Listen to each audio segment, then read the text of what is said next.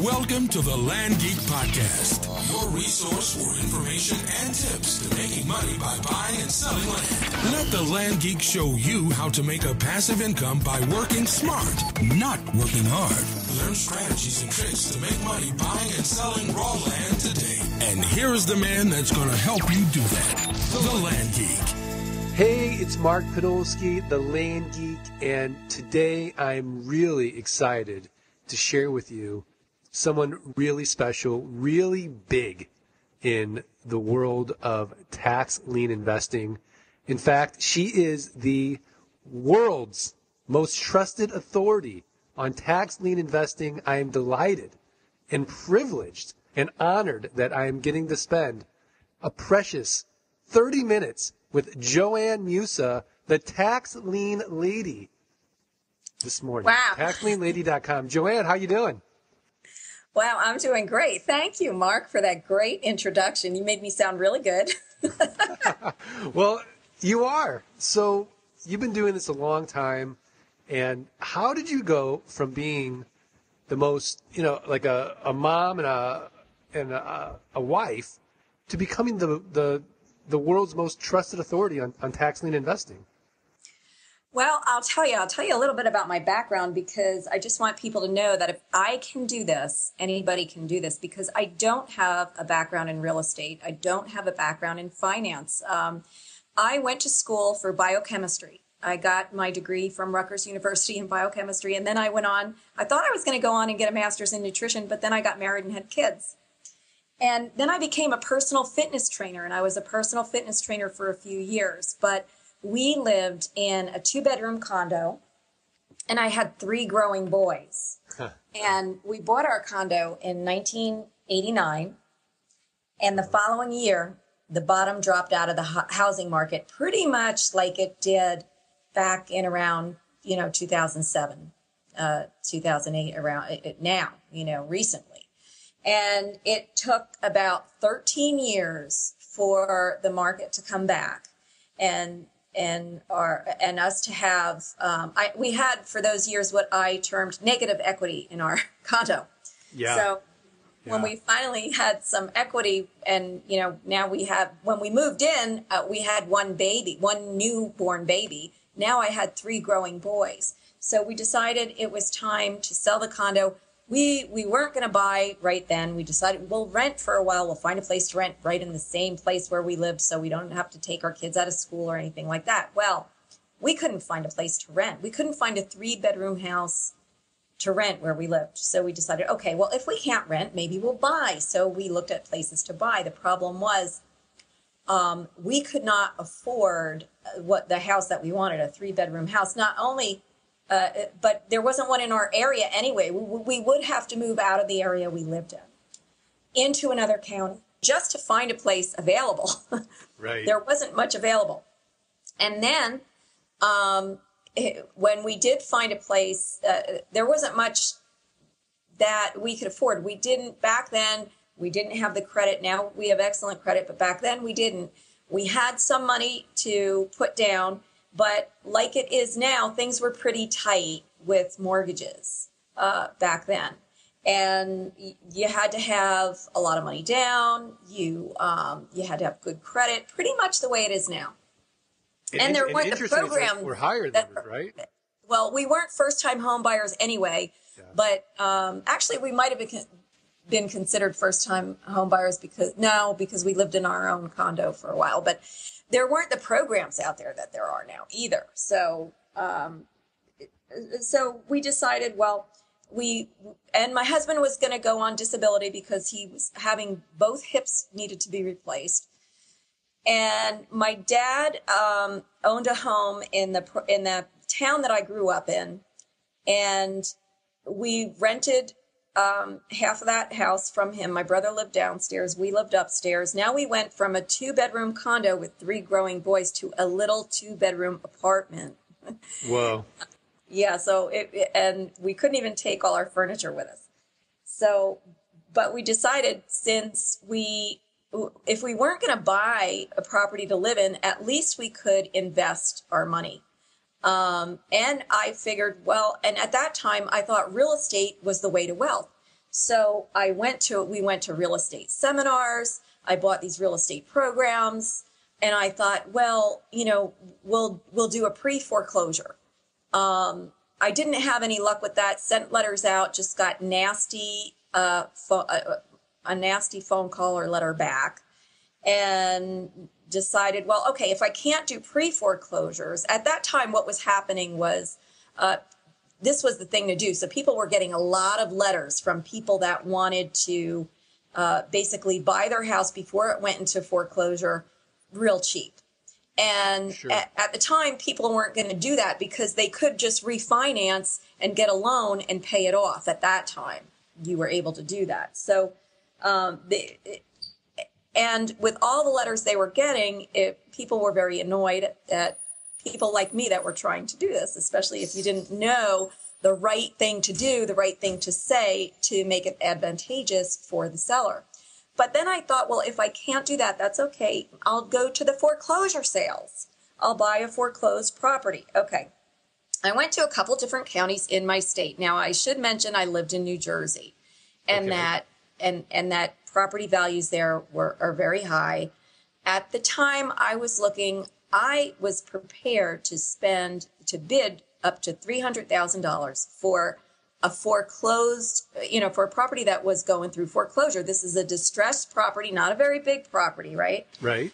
I could not touch foreclosed property for $300,000. This is back in 2005, let's say, Okay. could not do that let me qualify, between 2001 and 2004. All right. Okay.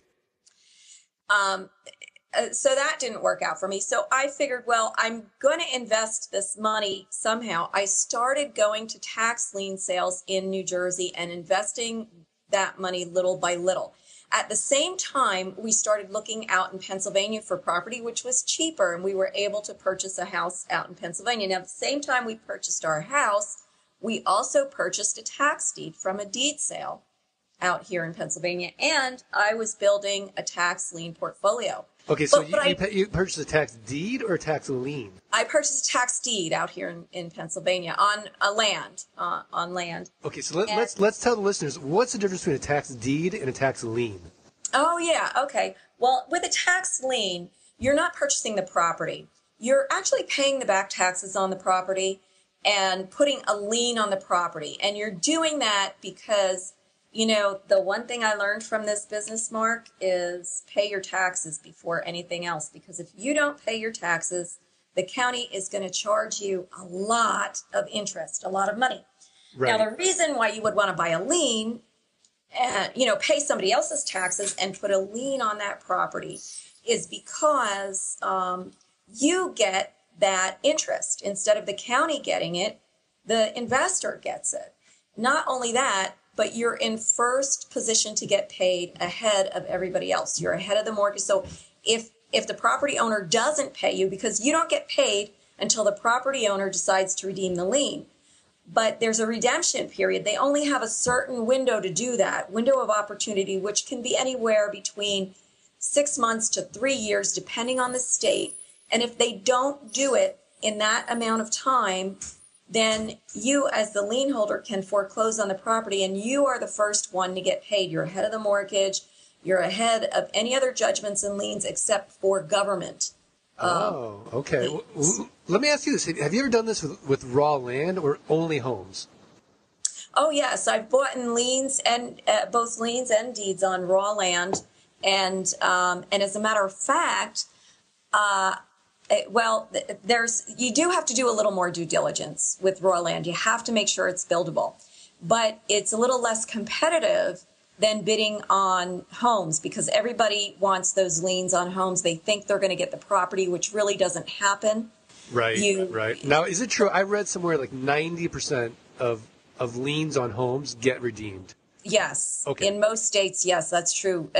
In New Jersey, where I invested, it was more like 99%. Oh, wow. Get redeemed. Yeah. And the difference between a lien and a deed is that when you buy a deed, you are actually purchasing the property. Right. Right. Which is what I like to do. I've never bought a tax lien, but it'd be great because it's not competitive, and what could I make on my money if I just bought the tax lien? Okay, well, it is competitive, but not as competitive as if you're buying a lien on a property. Okay. But I have been able to get a lot of my liens at the default rate, which in New Jersey is 18%. Now, in many states in New Jersey, that's bid down. People even pay premium for liens. But I've managed to average 14% over the last few years on my tax lien portfolio. 14%. Yeah, on most of my tax lien portfolio. I'm not counting the mistakes that I made when I first got involved. You know, the mistakes that I help other people not make. Right, because right. I learned how not to make them. So that's what I teach my clients how to do, is how to do it properly so that you don't make those mistakes. Now, do you want the actual underlying asset, the land or the house, or do you just want to get paid? Your 14, Well, 16%. I really specialize in liens. I want to get paid. I want to get my money. There are people that do more deed investing and they want the land, they want the property. Really, if you want the property, tax lien investing is not a good way to do that. Tax deed investing is the way to go. Or redeemable deeds. There are some states that are what they call hybrid states that are kind of in between. You buy the deed at the sale, but the owner has a right of redemption. In those states, the percentage of you actually foreclosing on the property goes up quite a bit because these deeds are bid up at the sale. Right. And the owner, in order to redeem them, has to pay a huge penalty on what you bid at the sale for these properties, which, you know, can be quite high. They have to come up with more money to redeem. So it makes it tougher for them to redeem the property. Interesting. I think is Texas a redeemable deed? Yes, Texas is redeemable deed. The two biggies are Texas and Georgia. Texas is the one that most people like because it has a redemption period of only 6 months, and the penalty is 25% per 6 months for non-homesteaded, non-agricultural properties. Now, people think, well, you could get 50% a year. Well, not on those type of properties. You can on homesteaded properties, but on those type of properties, after 6 months, you just receive the deed to the property. The property's yours. I see. So what do you mean by homesteaded properties? Were the homes on there? Well, no, it's where the owner lives in the house and has applied for a homestead. Most states have some kind of a homestead application that you can do to either reduce your taxes, and it's just a way of saying that you live in that property. I see. The owner lives in the property, but you have to apply for it. Like even in Texas, if you buy a deed on a property, but the owner lives there, but they didn't apply for that in the year when you purchased the deed, then it's still considered a non-homesteaded property. Okay, I get it. So who are your people? Who comes to you and says, Joanne, make me 14%? What do they look like? Are they okay? They don't come to me and say make me 14%, because if they do, I refer them to others who I know can make that. I don't invest for people. What I do is I teach people how to do it. Yeah, I teach them how to do it themselves. Now I can connect them with, I do have connections and people that I trust that do this in different states. So, but you have to have a certain amount of money to be able to give your money to somebody else and have them do it for you. If you just have, you can't get started with only a couple $1,000s and have an agent do it for you. Right. It's just not profitable for the agent. So for people that have less than $25,000 to get started, they really have to do it on their own. And that's where I come in. I teach them how to do it on their own. Okay. But typically, who are these people that want to learn how to do this? Are they looking for, they've got money in the bank and they're saying, this is better than having my money sitting in the bank? Or are they investing for retirement? Why are they coming to you? Well, I actually get different types of people. I get people that are young, just starting out. They don't want to invest in the stock market. They want to know what to do with their money to make a good return, and they don't want to chance it in the stock market. So they want to know how to invest in tax liens. Now, those people don't have a lot of money to start, so those are the people that I teach how to do it themselves. Then I have people that are older, maybe they're middle-aged like myself, and they're looking at retirement in the next 10 or 20 years, and they want to do something else with the money in their IRA or money that they have saved. They don't want to chance that to the stock market. They want a safe either, and these come in two flavors. There's those who just want the return. They want a safe alternative to the stock market, and that's what I specialize in. I either teach them how to do that or help them find a place to put their money, that like a tax lien investing fund or with a tax lien investing agent that will do that for them, because some of these people, quite frankly, don't have the time to invest, and they want somebody to do it for them. I see. They might be doctors, lawyers, they don't have extra time to do it. So that's, one type of person. Then I have others who maybe they've done some real estate investing and they want to get into redeemable deeds or tax deeds. And again, I can hook them up with the right people and also help them find the best places for them to invest and teach them how to do it themselves. So I have clients that are doing it themselves and at the same time are putting their money with somebody else to do it for them in another state. So they're diversifying their interest in tax deed properties in different states. What is the biggest risk in tax lien investing? I mean, it can't just be that easy to make 14%. There's got to be some risk, right? Return ratio. There is some risk, and the risk is not knowing what you're doing. Buying a lien on like in your business, Mark. Okay, you're the land geek, right? You buy land and you sell it. Right. And what if you don't do your due diligence on the land that you buy? Yeah, it's terrible. You can really get burned. Absolutely. Okay.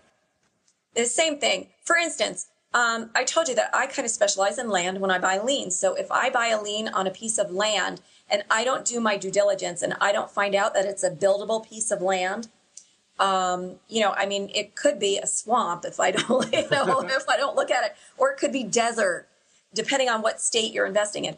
Well, if I don't find that out and I buy that lien, I might be getting the default rate. And let's say I buy a piece of desert in Arizona at 16%. Well, sure, I can foreclose on that property. And then what am I going to do with it? I'm not going to get my money back. I'm not going to be able to sell it. I see. You see what happens. And it's the same thing like out here in New Jersey. If I buy a piece of land that is not buildable, maybe it's an undersized lot, so it can't be built on. Maybe it's in a wet area where it can't be built on. Maybe it has an EPA problem and I didn't check that out. Yes, I can foreclose on that property because the owner is not going to pay me in that case. I can foreclose on the property, but then the EPA can come after me. Right. For thousands of dollars more than that property is worth, depending on what the problem is. So those are the things, and these are the things that I teach people how to check out before they buy the lien. Okay, that's really good to know. Okay, so I'm a tax deed guy. What strategy could I use to incorporate tax liens so I could actually get the property? I want the property to sell. So in other words, you want to buy tax liens, but you want to get the property? Well, yeah, exactly. But is it just better to just go to the tax deed sales? Oh, definitely. Okay. First of all, even if you do, even at that, depending on which state it is, let's say you're in a state where the foreclosure rate is maybe 10% of the liens, which is very high. The state that I invest in, it's really close to 1%. Okay. Okay. But let's say you do get to foreclose, and you also can raise that when you invest on land. You have a better chance of foreclosing. When you invest in the inner cities, you have a better chance of, but you could see where you need to do more due diligence there. Okay? Right. But even if you get one of those properties, it could be years before you actually get the property, because the redemption period in a lot of states is 2 or 3 years. There's some states that have shorter redemption periods, so you can increase your chances by investing there. There are lien states that have 1 year or even 6-month redemption periods. But your best bet if you want the property is to go with the redeemable deed states. Georgia, for instance, is a redeemable deed state that really acts like a lien in that you have to foreclose if it doesn't redeem. The redemption period is only 1 year, so it's not real long, and that would be where I would go if I wanted to. And there, about 50% of the time, you're going to end up with the property. Wow, that's probably more for land. Interesting. Well, what if let's say I buy the lien, and I go to you and I say, hey, Joanne, I know you're having a tough time with the taxes. I own the lien on your piece of property. How about we just do a deed in lieu of foreclosure, and I get it tomorrow? Can we do that? Or does the county say, no, that's not kosher? We can't do You that. have to check on the state laws. In some states, you're not allowed to do that. And here's the bad thing. In New Jersey, for instance, somebody else can come and make that offer, and that's fine. But you being the lien holder and you make that offer, there might be laws against that you as a lien holder are taking advantage of the homeowner, and there might be a certain percentage of the value of the property that you have to offer, like 80% of the value of the property. So it's tricky in different states. You have to check with the state laws first. This is, tax lien investing I find to be much more involved than tax deed investing. It's great that you're out there teaching people how to do this, because I tell you what, 14% on your money is not bad if you just learn how to do it. And correct. It's just a due diligence game, and that's fascinating. Unbelievable. How long have you been doing this? I've been doing this since 2002 when I first got started. What happened? Well, I was telling you the story before that I found I just couldn't get involved in real estate, so I started doing the tax liens instead. I found that easier. And I think the reason why is, and I don't know, being a woman might have something to do with it, but I did not like negotiating. And with tax liens, I didn't have to negotiate. You just go to the sale and buy the lien. Yeah, that makes sense. The tax collector takes care of a lot of the work. You don't have to do anything. And, I'm a little bit lazy with that kind of stuff. So, there are certain things you do have to do. You do have to keep track of things. You do have to keep track of your portfolio. Right. But the tax collector in the state I started investing in does all the notifications where, until you actually foreclose. Some states, it's not like that. Some states put that on the lien holder, but in a lot of states, the tax collector does everything. They're the ones that collect the money from the homeowner or the property owner. So you really don't have to be involved with that. So that's what I liked about it. And then I found out, well, first of all, I met somebody who was, had a lot more money than I did to invest. Uh-huh. And we kept meeting each other at tax sales, and so he asked me to work for him. So when I first started, I did invest for someone that had a lot more money to invest. I helped him build a big portfolio, and really it's a medium-sized portfolio, not a big portfolio, because there's fund companies that have huge portfolios, and, right. and his would be small compared to that. But I had to hire 5 people and teach them how to do it, because in New Jersey, tax sales are done on the municipal level, so there's hundreds of tax sales a year. And on any given day, there can be a few tax sales all at the same time. So we only went into 5 counties, otherwise I would have had to hire more people. And I hired about 5 people. I had to teach them how to do due diligence, how to bid at the tax sale. And then while I was doing this, I noticed that there was a need for information about tax sales. A lot of people wanted to learn about it. At this time, there wasn't much available. There was one book in print when I started. No the 16% Solution. That was the only book, and it was at least 10, 15 years old at that time. It's since been reprinted.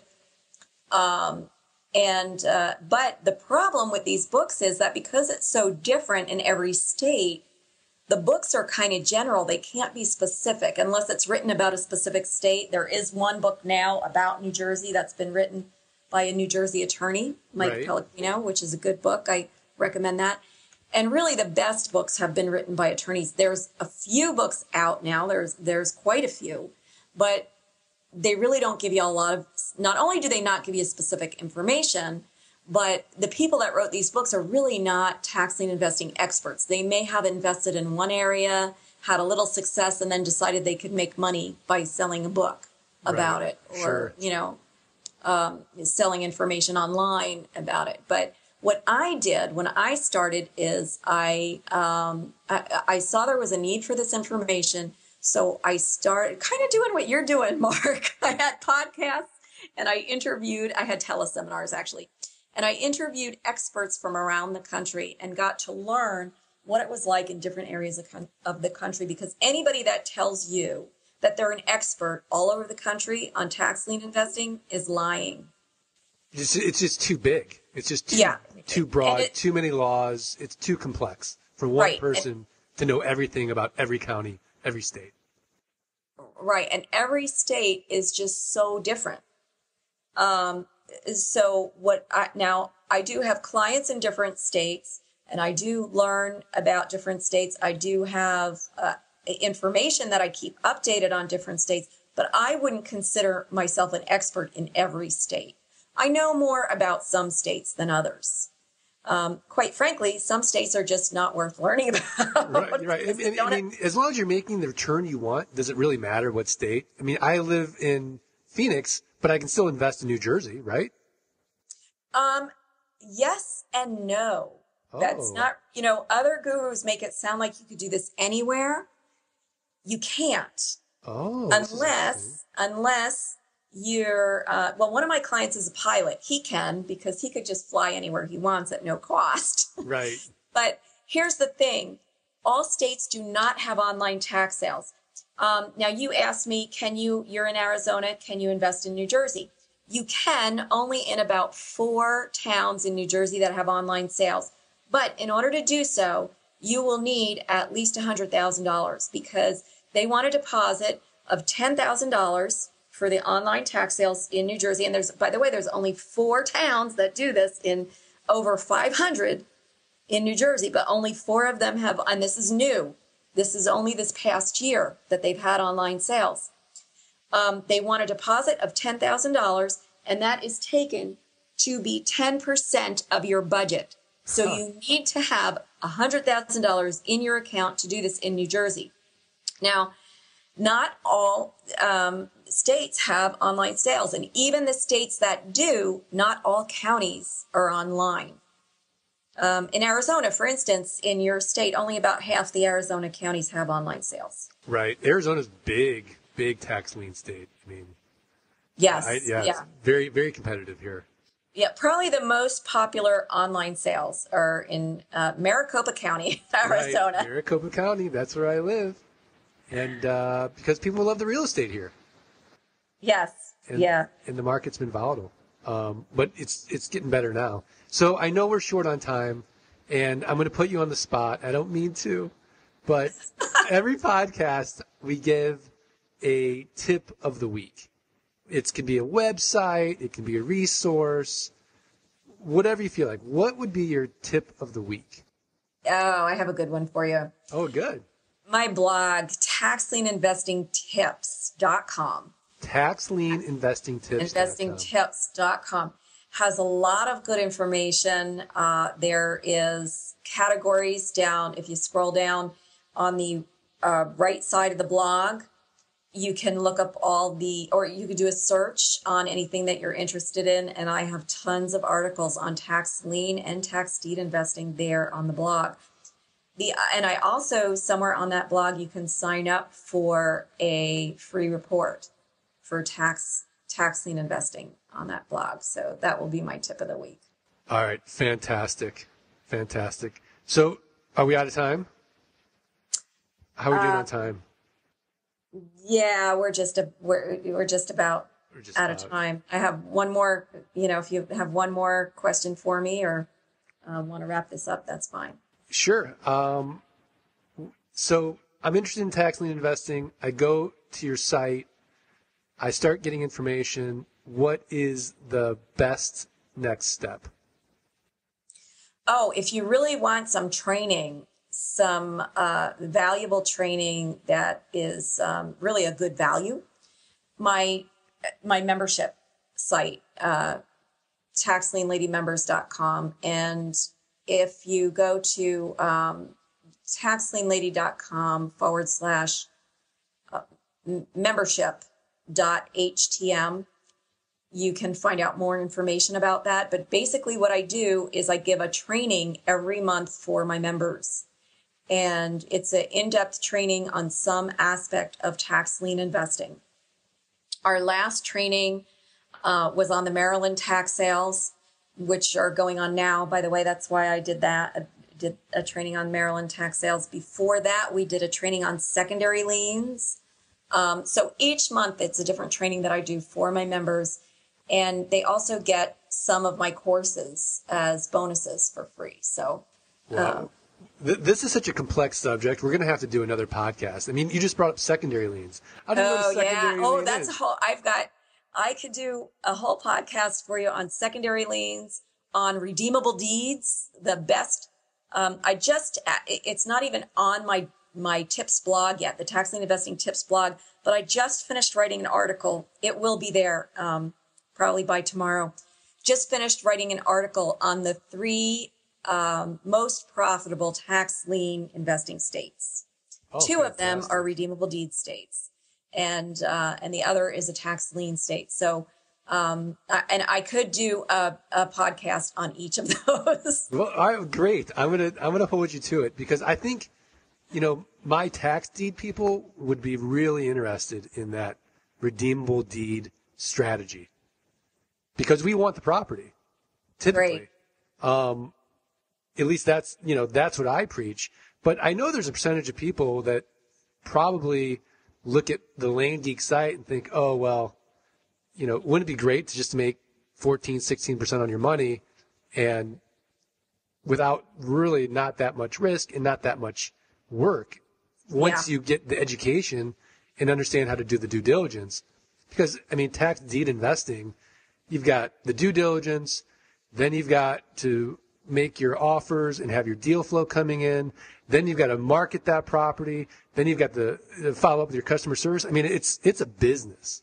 It's not just do your due diligence, go to the tax lien sale, and collect your checks on that lien from the person who owes you the taxes, right? Yeah, from the county, actually. From the county. Yeah. So I understand that. And I use it as a safe alternative to the stock market. Yeah. I think it's a great niche and something that everybody should learn about. And, because you never know. You just never know. What's your plan B? And right. This is a great, plan A, plan B, plan C, whatever it's going to be in your situation. So, Joanne, I really appreciate it. I know your time is so valuable.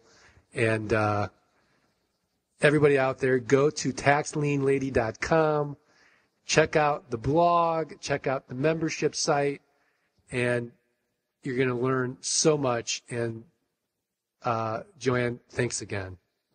Oh, you're welcome, Mark. It was my pleasure. I had a great time. So I look forward to the next one. Yeah. We're going to do the next one. We're going to talk about redeemable deeds and secondary liens. Okay, great. All right. Thanks, Joanne. So that was Joanne Musa, the leading and most trusted tax lien authority in the country. And I'm really just privileged and honored that she'd spend a few minutes with me today to educate everybody out there about tax liens. I think it's a great alternative. It's not going to be my niche. I'm really not going to be teaching anyone about tax lien investing. However, I do think it's important that you have options. And I do think at some point you do need to have a plan B in this business. And Joanne is a phenomenal resource. Anyways, let's get back to tax deeds. So my tip of the week is going to be a great due diligence tip. I definitely recommend a company called expertgps.com, but it costs money. So Expert GPS allows you to just put in the township, range, and section of any property and get the GPS coordinates, and then it seamlessly takes you into Google Earth, and it's really a nice way to create your maps. But when we first start, I really want you to keep your overhead low and focus on marketing first and not spending a lot of money on tools. So this is a great free resource to find the GPS coordinates for the 17 Western states, and it's TRS-data. But the actual website is esg.montana.edu/TRS-data.html. If you do a Google search for TRS-data, it'll come up. And I'm going to put this on the blog anyways for the website, so you have that tip of the week. Anyways, this is Mark Podolsky, the Land Geek. Go ahead, go to thelandgeek.com, like me on Facebook, shoot me out a comment, feedback. I love it. Whatever you have to say. And here's to making your day and the rest of your week extraordinary. We'll see you again next week. Thank you for listening to another episode of The Land Geek. Join us next time for more tips, secrets, and information that will help you succeed. Stay connected with The Land Geek on Facebook at facebook.com/The Land Geek.